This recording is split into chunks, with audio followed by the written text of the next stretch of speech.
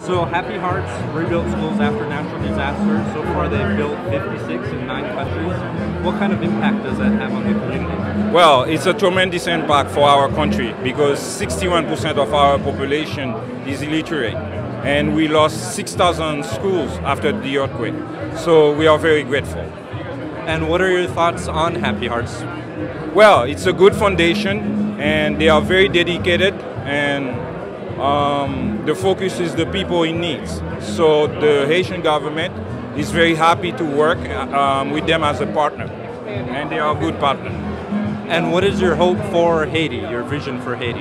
Well, it's the president's vision, focus on education and create jobs.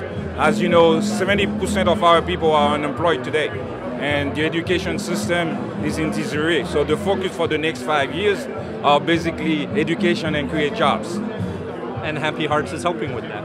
Well, that's why they are in country, and we are very happy to have them as a partner, and we are going to try to increase the partnership.